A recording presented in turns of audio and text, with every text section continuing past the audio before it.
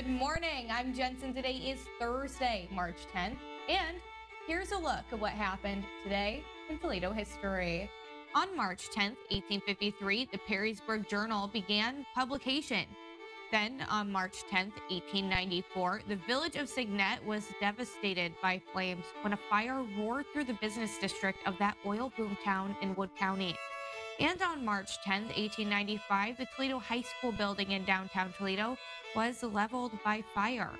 And finally, on March 10th, 1918, damage and the death toll mounted after a tornado ripped through northwest Ohio from Van Wert to Tiffin, killing 9 people, hundreds of livestock, and leaving a path of destruction. But that is all I have for you today. I'm Jensen, and that's a look at what happened today in Toledo history.